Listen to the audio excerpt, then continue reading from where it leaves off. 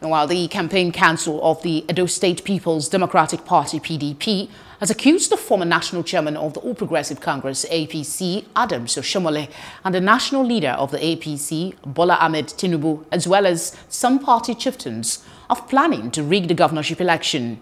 State Publicity Secretary of the party, Chris Nahikare, who made the allegation while addressing journalists at a media briefing in Benin City, also says that the party is aware of the national leaders' move to raise about 300 million naira via illicit means to fund APC during the election.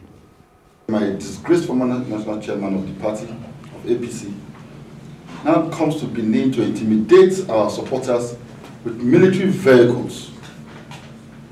Soldiers dressed up in camouflage, roaming the streets of Benin, behaving in such a manner, trying to scare Edo voters, and Oshiomole leading the way. We want to ask the Chief of Army Staff, we want to plead with him, and also the Commander-in-Chief of the Armed Forces of the country, President Buhari, to stop Oshiomole from using soldiers to intimidate Edo people. We are also aware that Bola Tinubu has instructed. It's a shame that we're in a country because he is now the Capone, the godfather of all the godfathers.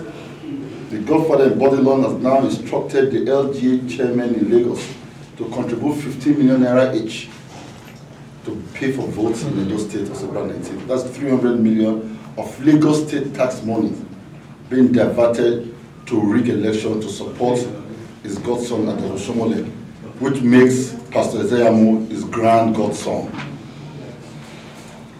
We want these people of Nigeria, people of Lagos State, to wake up and tell Tinubu to stay away from their state treasury. We also want him to stay away from Edo State politics and to have his boundary at Ore. Meanwhile, APC is yet to react to this allegation as at the time of filing this report.